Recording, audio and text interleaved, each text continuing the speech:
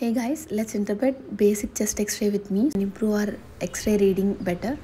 First of all, this is an x-ray of 67-year-old female. We are going to do it with report. First, you have to identify trachea in its midline. You can see you will identify it by tracheal rings. So the second one is mediastinum. Mediastinum is something where heart lies. So at around this border, you have to check. Next thing is you have to check lung fields on both sides. You can see it here. These are the lung fields of left and also right side, which are completely clear and normal.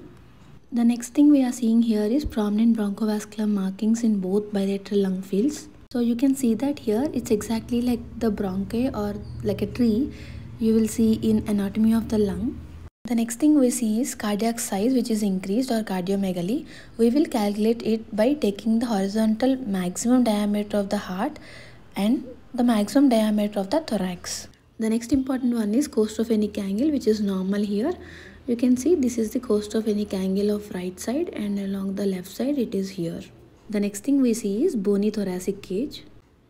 So we'll check the clavicle, we'll check the ribs, we also check the vertebra of the spine, spinous process, and finally the patient had CABG surgery for which sternotomy sutures are made. You can see the sutures, 3 sutures were made which are present on this x-ray. I hope this video is helpful to you guys. Thank you so much. Follow for more. Bye bye.